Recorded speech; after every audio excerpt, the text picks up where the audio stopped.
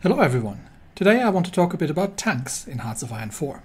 But I'm not really going to go for the what is the one meta design that if you just build this one thing, it's going to make you win the game. Instead, how do you fit tanks into your general strategy? How do you build them? Where do they make sense and where do they not make sense? Let's go over the necessary research first, because that can be quite confusing at times. Now, here we've got the armor tab.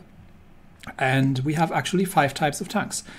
We've got amphibious tanks, we've got the light tanks, we've got the medium tanks, we've got the heavy tanks, and we've got the super heavy tanks. But these are only the chassis. There's a lot more to it. We have the guns that are necessary for tanks, and we're not just talking about tank as in turreted armored vehicle or rotating turreted armored vehicle, but also things like self-propelled artillery or self-propelled anti-air. So these 3 trees or 4 trees here are going to give you a variety of tank cannons. Sometimes there's duplication between them.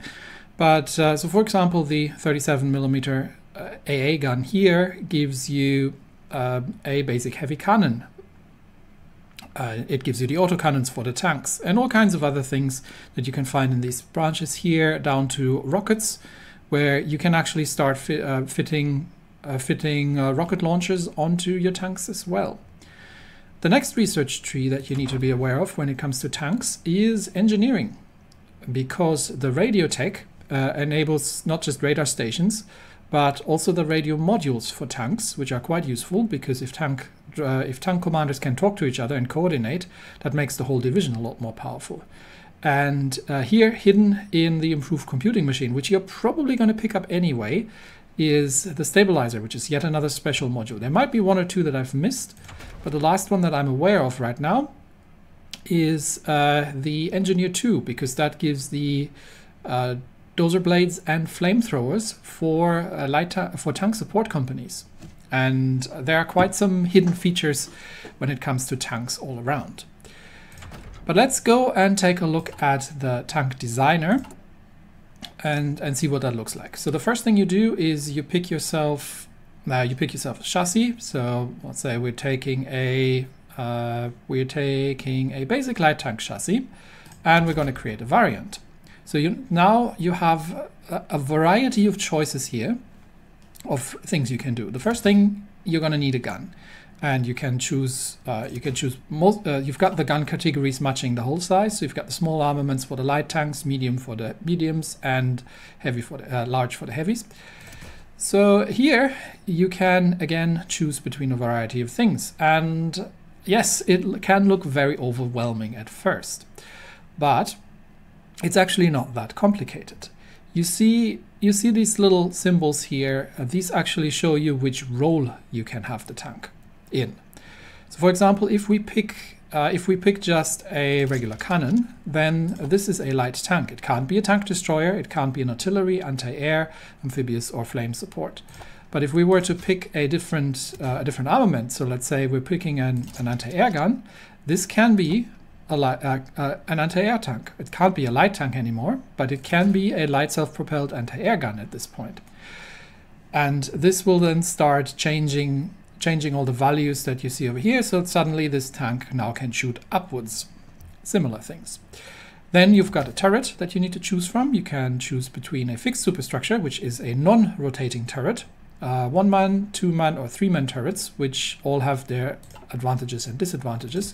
You get to choose secondary turrets, radios, and a whole list of special modules that you can pick and choose what you want to put on your tank. And then you've got the suspension, where again you've got a bunch of choices between tracked and non-tracked, so wheels basically. You've got different types of armor between riveted, welded, and cast, and you've got different types of engines which have different advantages and disadvantages. And you can still effectively boost the engine and the armor, just make it more powerful and slap more plates on, which gives you things but also takes things away. Right, so now that we have got a bit of an overview of how we get into tanks, what is the purpose of tanks? Well, historically, it all started when everybody dug in the First World War, and it was found that frontal assaults with humans against entrenched positions was a bit of an issue because everybody got shot, which wasn't particularly great for the morale of the men, to quote Blackadder. So tanks as what if we put a couple of people into a metal box that is self-propelled, can shoot out, but is impervious to small arms fire, and can cross a trench, and as such just become a breakthrough unit. That's how it all started. And then at the onset of the First World War in the interwar period, most people were building tankettes, light tanks, and similar things. There were a couple of designs around for other things as well, but it was a constant evolution throughout the time between firepower and armor. And eventually everything settled around the mine battle tank at the end, when people said, you know what, we've got enough engine power and we've got enough armor technology to make this a viable thing now, and this just supersedes everything else and we don't need to distinguish anymore. And that's where we are today. Still, a tank division, even today, doesn't work very well if it runs unsupported. If you look at ongoing conflicts, you can see that quite clearly, that a tank by itself is not something that actually works. And this goes all the way back to the First World War, where it was after the initial shock had worn off. It turned out that if you hit a tank with a sufficiently large shell, or if you were to let's say have an infantryman get close to the tank and stick something explosive into its tracks, that very, very quickly you did not have a tank anymore.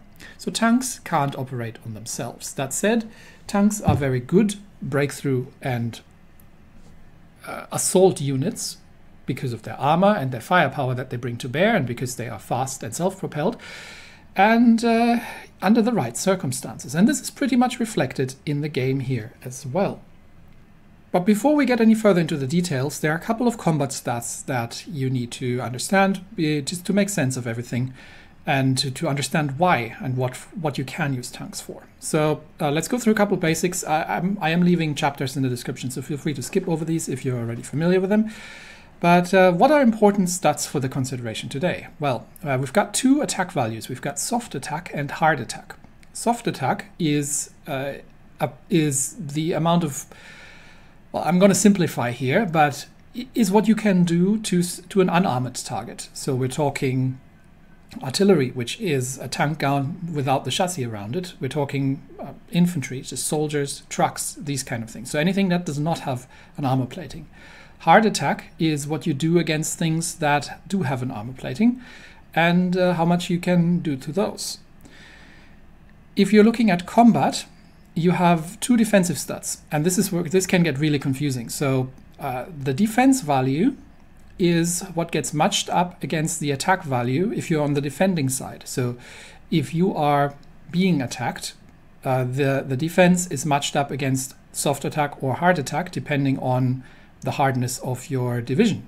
What the heck's hardness? Well, you see this slider down here. This is the hardness. This is the amount of armor that your division has. Not your tank itself, but that your division has as a sort of average. And the more hardness you have, the more you get affected by or matched up against the hard attack. Whereas if you don't have any hardness, you get matched up against the soft attack. So that's where where your defense applies. Lastly, we have breakthrough. Breakthrough is a defense stat. Why do we have two defense stats? Well, one is for defending, that's the defense, and breakthrough is the defense stat while you're attacking. Now, if you think of this as an actual combat situation, right? Somebody moves out into an enemy-held territory. So they are attacking an enemy divisions. These enemy divisions are going to shoot back. And the breakthrough is effectively the defense you have on the move while you're in the attack. For how long can you sustain the attack? Because what you're trying to achieve with every attack is to gain ground, is to render an enemy combat ineffective, is to position yourself under fire, these sort of things. So breakthrough is the value of how long can you keep attacking before you need to break off and fall back, or need to stop and regroup, these sort of things. And this is this is a very important stat that, as we'll see, for armored divisions. We also have an armor stat. Armor is the defensive value that gets matched against the offensive value of piercing. Piercing is effectively how much steel you can punch through with your guns, whatever you have there. And armor is the obvious opposite. How much steel do you have between yourself and the things that go kaboom to prevent your soldiers from being killed or wounded? So these values are quite important to understand as to why a tank division is, or why tanks are useful. So as for a baseline, let's look at a regular infantry division, and we'll see that this infantry division has a bit soft attack, but only about 10 times the value of the hard attack. So the hard attack is relatively low. And the hard attack in this division is from things like hand-carried grenades, from the support artillery company, and all these kind of things. It's got a decent defense stat, which is significantly higher than its soft attack, and it has a breakthrough value, but it obviously has no armor. And this is a 0% hardness division. So this does not take any damage from hard attacks. So shooting at soldiers with armor-piercing shells generally does not an awful lot unless you hit them straight in the face. Shooting with high explosive fragmentation ammunition is a completely different story altogether. So if we are comparing that, so we've got the 97 and the 36 here, soft attack, and we've got a little bit of piercing. But if we compare that, let's say, to a tank division here, which has, as it stands, it's a different division, but which has a significantly higher breakthrough value. And the piercing isn't great on this one, but that's due to the kind of tank that we're using. So generally, a tank division is going to have a relatively high heart attack value. This one does not, but that's again because of the division setup. Has a pretty good breakthrough and has armor. And armor, if it's higher than the piercing of the defending division, is pretty good at preventing damage being done to the tank division. So it's the tank rolls at you and all you have is a rifle, and your rifle does nothing against the tank, so you need to fall back because you literally can't easily defeat the tank. That sort of scenario. So now that we've got that sort of cleared up, let's get into the tank designer. So here we've got the basic light tank chassis, and that's something we can start working with. It's got a hardness of 80%. And until you start putting something on it, it doesn't have an awful lot of values by itself. But for example, if you look at the speed, this one does 5 kilometers. If we look at the medium tank chassis, it does that as well, but it has a hardness of 85%. And the heavy tank chassis is slower, but has more armor and more hardness.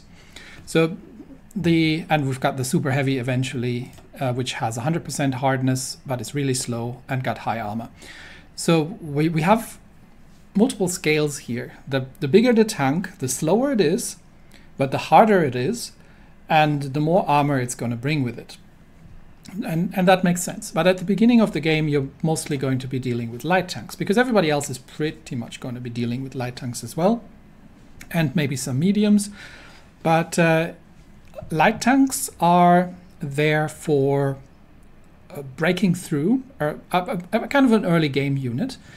Towards the mid-game or late game, you do want to switch to mediums or heavy tanks, mostly mediums most likely, because it's a good average between everything. But the light tanks are not completely obsolete, but we'll get to that later. So now you have to ask yourself, how do I design this tank? Well, you can go two ways. The first direction you could go is to just put everything on it, right? Everything that you can possibly put onto the tank. So the best things. Put a 3-man turret in.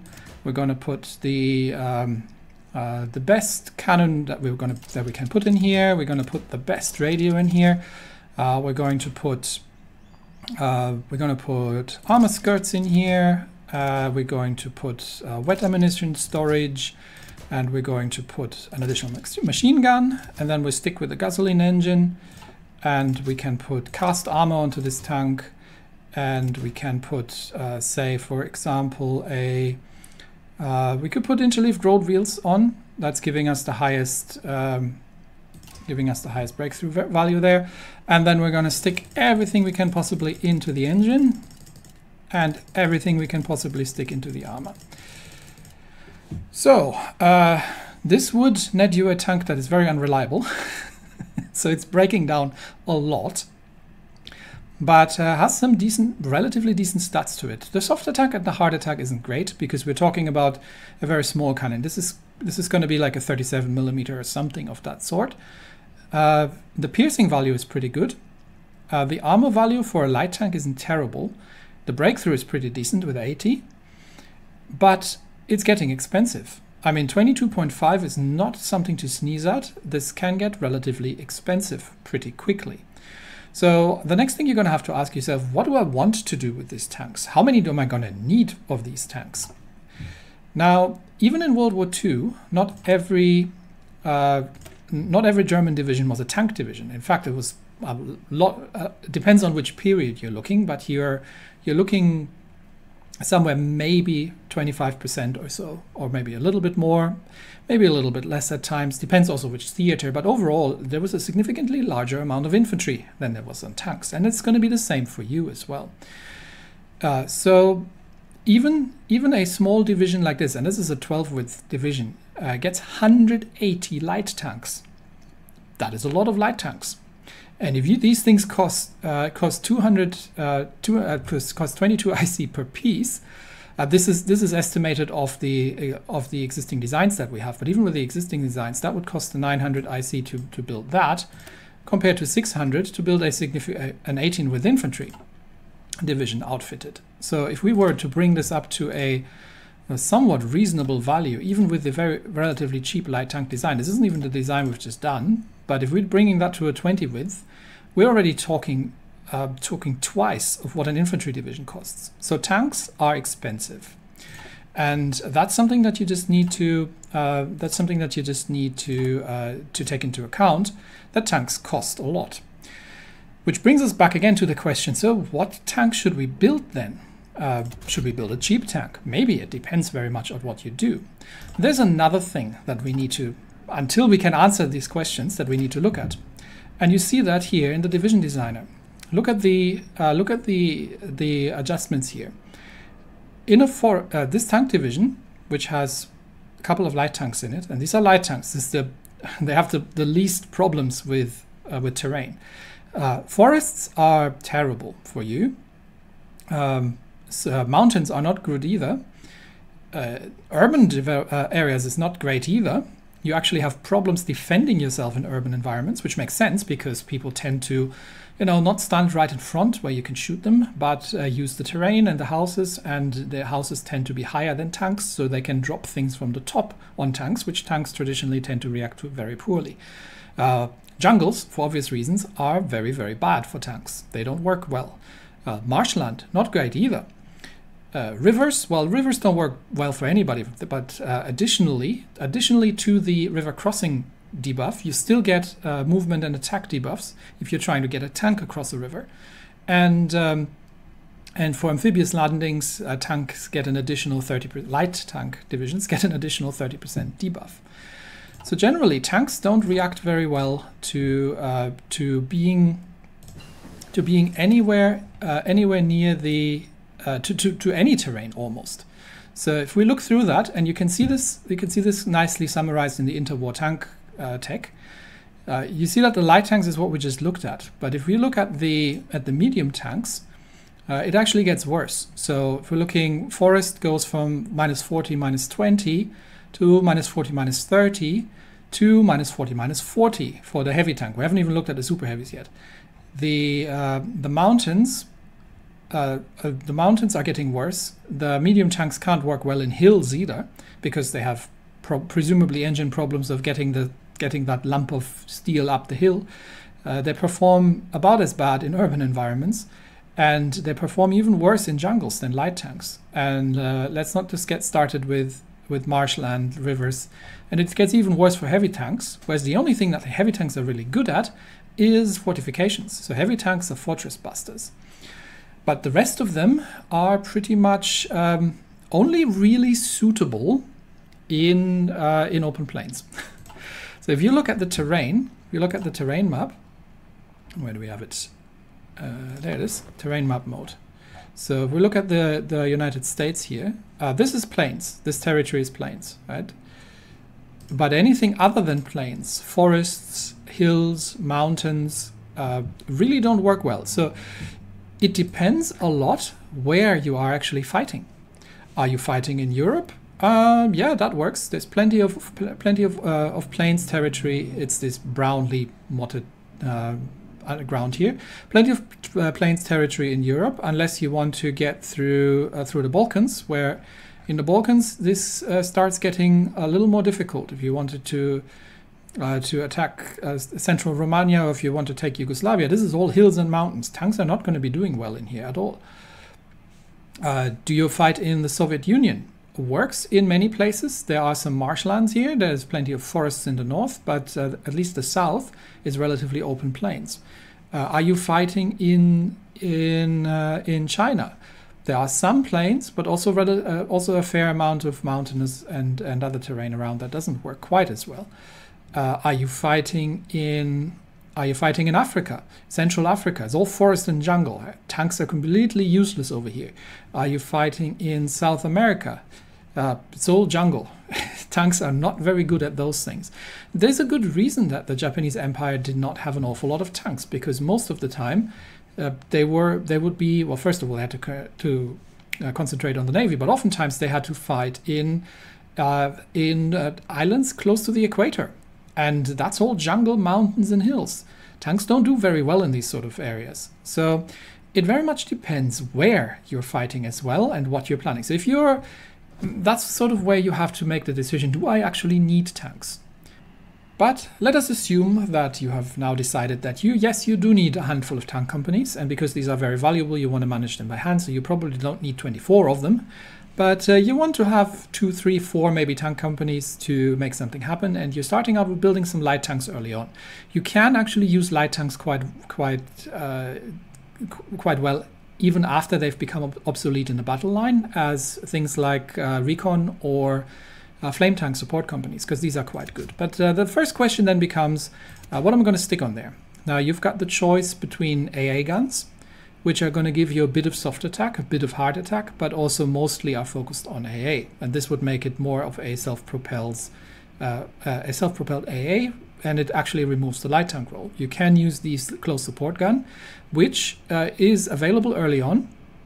It allows you to turn this into an artillery, so a self-propelled gun, or self-propelled artillery gun, but it also allows you to just use it as a light tank, more in a sort of it reduces the speed and more in a sort of infantry tank role. Historically, the distinction was early on made between an infantry tank and a cavalry tank. The infantry tank was a thing that stuck with the infantry, so it had to be heavily armored, it had to have a lot of firepower, but it didn't have to be fast, because it had to stick with the infantry anyway. Whereas a cavalry tank was meant for mobile warfare, and effectively it was meant to replace the horseback cavalry that we had previously. You've got the high velocity cannons, which are, as you can see, are much more geared towards hard attack. And we've got the just the general purpose cannon. So these things, the non-specialized one, are your general purpose tank cannons. They can fight armor-piercing shells against. They can fire armor-piercing shells against enemy tanks, or hard targets like half tracks, and they can also fire explosive fragmentation shells against infantry to have some soft attack. The turrets are going to affect your breakthrough, but the bigger the turret, why is that? Why does that make sense? Well, because the larger the turret, the more people you can fit in there. The more people you can fit in there, the fewer things one person has to do at the same time. So if you have a commander who's also the radio operator and the loader and has to do all three things, he's not going to be as good on each as he would be if he was just coordinating the tank and the assault. And that's where your breakthrough comes in, because remember, breakthrough is the sustain value that you have on your assault.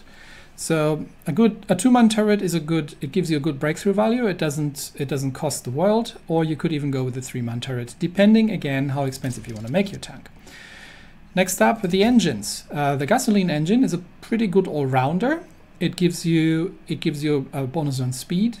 The diesel engine does not, but in return gives you reliability. So if your reliability is a concern, You can always trade these two. They cost about the same. The petrol electric engines are a bit weird. They have a significant increase in production cost, and they drop your reliability a lot. So early on, you're not going to be wanting to do anything with those.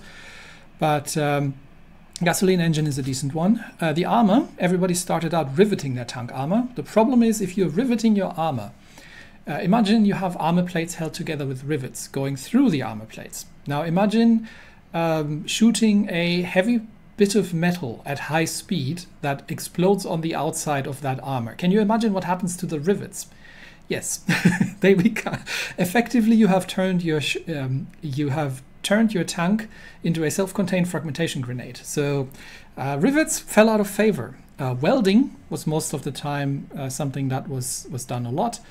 And you can go for cast armor, but stuff gets expensive.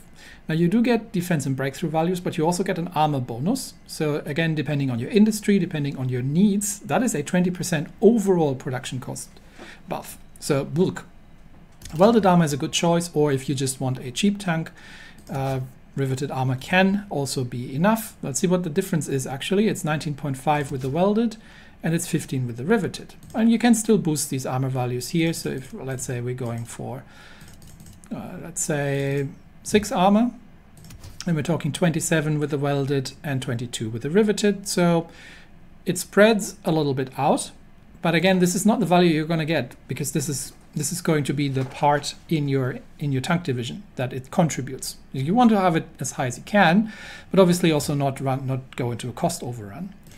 Then you want to have some form of radio, because radios are giving you breakthrough. So even a basic radio is, for a not high cost, going to give you breakthrough and defense. And these are percentage values, so they stack, which is a really good one. And that, honestly, that's an 8 IC light tank, but it's too slow. Right now it'd be an infantry tank. We're down the reliability to 91% already. So if we want to make this a little faster, and trucks can go 12 kilometers an hour, so if we want to at least get, let's say, maybe up to 10, then we could do that by boosting the engine. We could sacrifice a little bit of armor to get more speed if we wanted to, but that's sort of where your balance is. And if you feel that your reliability is too low, you can start countering that with special modules. So you could use like a wet ammunition storage, which is going to give you 15% reliability back, but again at the cost of your IC. So that then gets more expensive again. And you obviously need to research that as well. So there's a fair amount of stuff that you can do, but don't go overboard. You don't need to do what the Germans did and completely over-engineer your vehicles. But find a good compromise between what you need, between what you, for what situation do you need it? What are you trying to do with your tanks? And what opposition are you facing?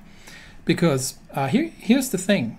Most of the time, so let's save that one. Most of the time you'll be facing, and go back to our tank division, you will be facing infantry divisions, because the majority of the enemy of the AI divisions are, I'm talking about single player here, the majority of the AI divisions are going to be infantry divisions. So all that hard attack that you're building here doesn't do anything against infantry divisions, because they have 0% hardness. They only get affected by the soft attack. So you actually want a bit more there. Now you could argue that you could just stick some artillery in there. So if we take a regular artillery, then that would boost our soft attack. And it would also give us additional hard attack, because artillery shells also work against tanks to a degree. The problem now, obviously, is that suddenly our division only has a 4 km/h speed, which defeats the whole purpose of a fast, mobile cavalry tank breakthrough division. So that's not something we can do. We can replace this with a motorized artillery. That solves the speed problem. What that, however, doesn't really do is improving anything that we have in terms of armor. It gives us a little bit of breakthrough as well. So that's a cheap alternative that we can put.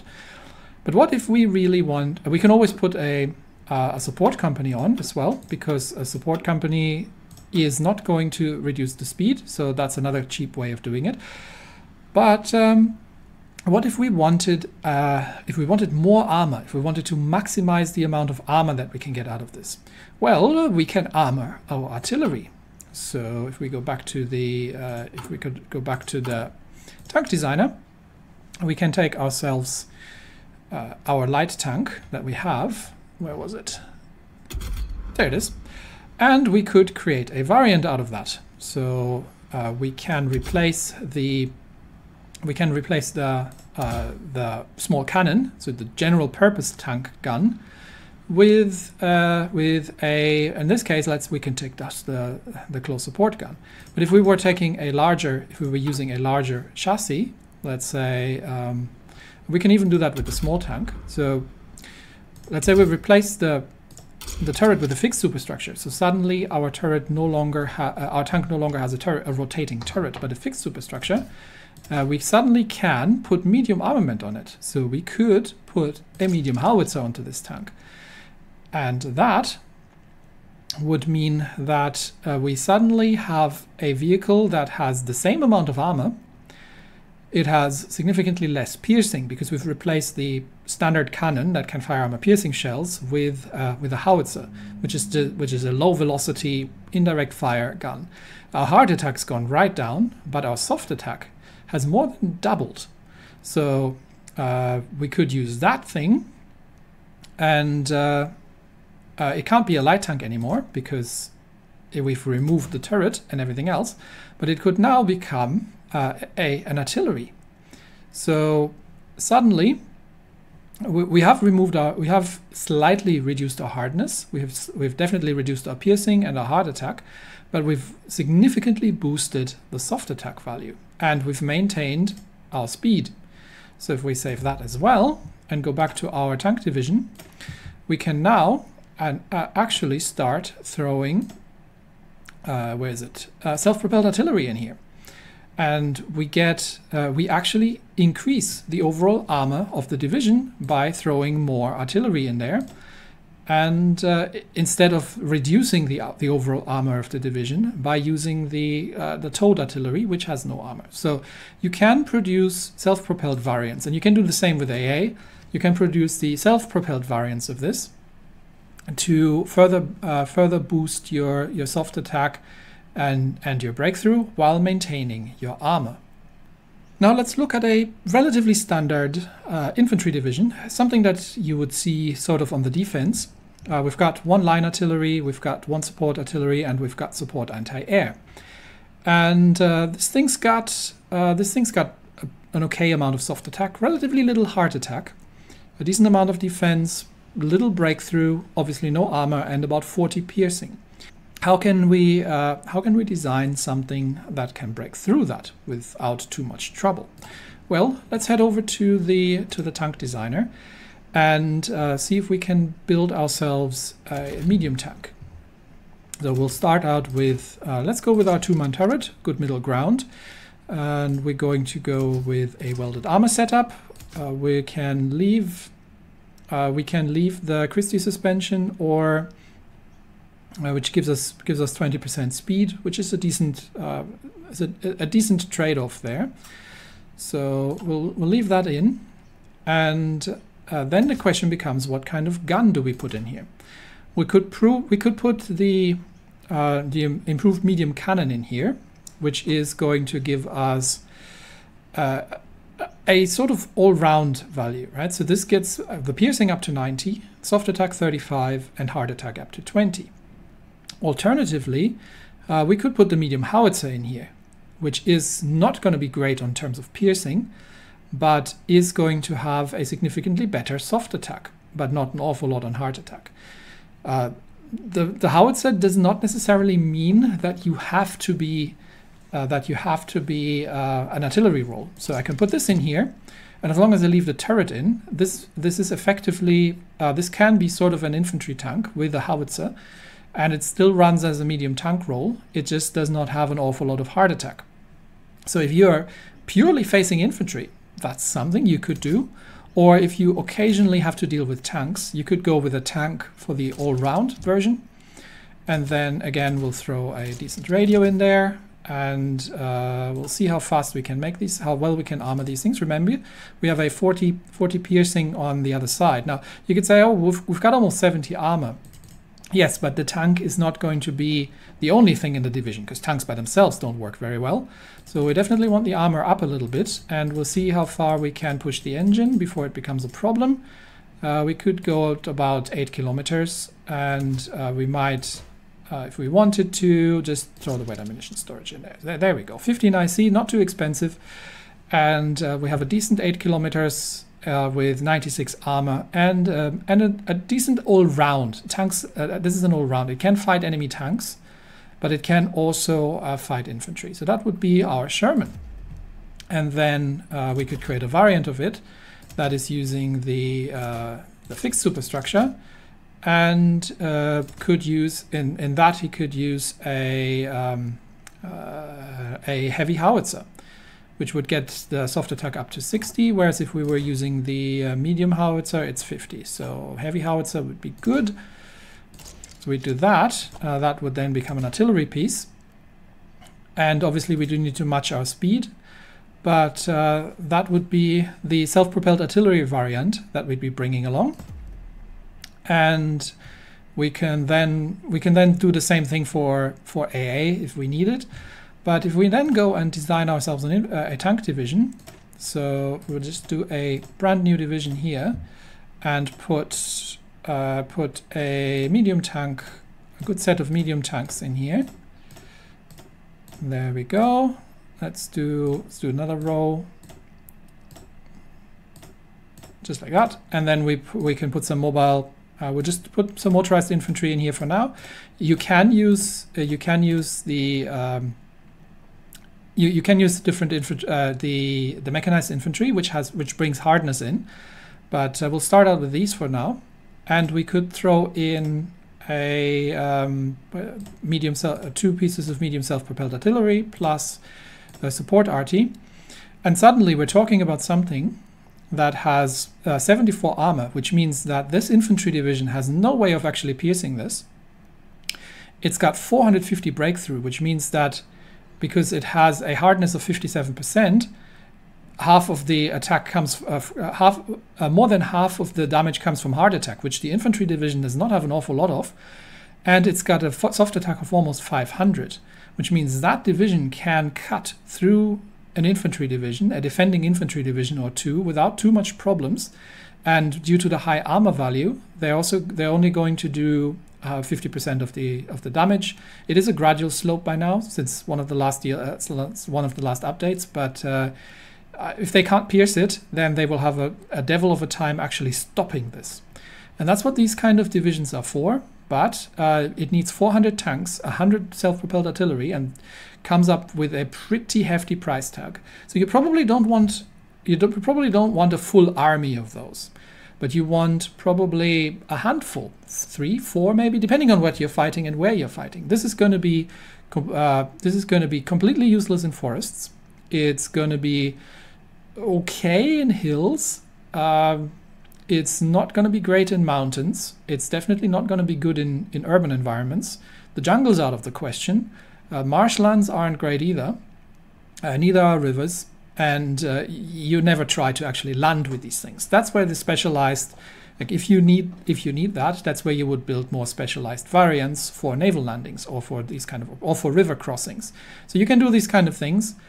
And like I said, there's a lot more still that you can do in terms of, you can put recon companies in, which is still, if you use armored recon, which is going to give you movement bonuses on all kinds of places. You can put if you build a flame tank, you can put the flame tank in, which counters some, like for example, the urban problems that you're having with these. So there's still more that you can do, but I think in general you get the idea of what you're trying to build. So as always, it's a balance. There's not the single thing that you need to build and it makes you win the game. It depends on where you're fighting. It depends on what you're fighting. And it depends on how much your industry can support. And oftentimes you can get away, and a lot of times you can get away without tanks. Lastly, the last thing I want to mention is that these tank divisions are using a lot of supply. So if you look at, and we'll have to skip over back here, but if you look at your supply networks, the tanks are going to be using a lot of supply. They are expensive to maintain. So a huge number of tanks in one place is going to strain your supply, which makes pushing and offensive operations a lot harder, which is what your tanks are for. So that's something to keep in mind. That's something you can balance out with improving your supply in general, or using logistics companies to reduce the amount of supply. The other thing that you need for tanks is fuel. Not everybody has fuel, so be sure that you actually have enough fuel to run all these tanks, because without fuel, tanks are pretty useless. So that in general is, in a very general terms, is what you can do and how you can design yourself some tank divisions. And now you can go and explore, think about your strategies, think about how tanks are fitting within your strategy, what kind of tanks you need, and explore the more fringe areas as well, because there's quite some fascinating stuff around the amphibious tanks, or maybe the flame tank company that you get out of Engineer 2. That can really help. Even a non-armored division can really help it out. And are you designing your tanks for speed? Are you designing your tanks just for firepower?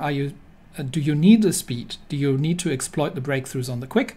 Do you maybe build two different kinds of tanks? There's all kinds of things that you can do to figure that out. And I think it's a great change to just build tanks, that you can go and have all this freedom with the designs and match the situation that you're in.